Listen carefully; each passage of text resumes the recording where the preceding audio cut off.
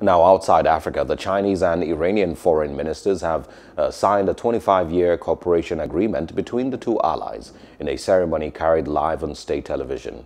Wang met President Hassan Rouhani ahead of the signing of the agreement, which is expected to include Chinese investments in key sectors such as energy and infrastructure. Rouhani's advisor, Hossein Ashina, was cited by Iranian media as saying the accord is an example of successful diplomacy. China, one of Iran's largest trading partners and long-standing ally, agreed in 2016 to boost bilateral trade by more than 10 times to $600 billion over a decade.